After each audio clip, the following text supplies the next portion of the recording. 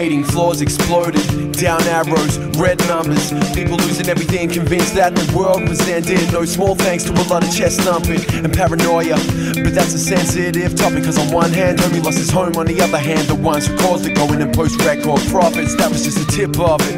The icebergs vanish, species vanish daily, countries literally drowning under the threat of an ecosystem failing. The code gave us enough rope, we were swaying by the day's end. Big business, dollars brought slaves, blind eyes, coastlines, gold mines of ambivalence, digging their own graves. Then no lie, oil fell from the sky, suffocated oceans, blackened the eyes of a world on a room of conspirators. Not one knew what happened, and not one stood and hacked it, and no one took blame. A global crisis justified for private gain, a world insane.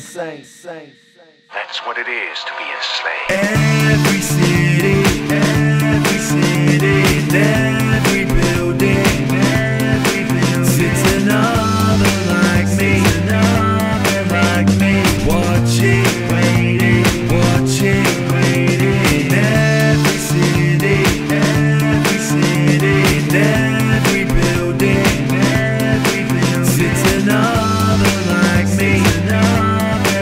me, watching, waiting. And they pushed us, tested our indifference, just to see how far they could milk it. And it's funny cause the ones with the money didn't care, long as it was the ones without who felt it.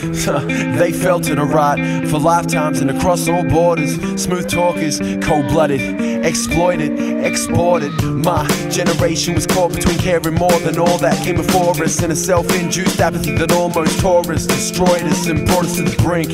Then we stopped to think it was crazy in an age where we could drop bombs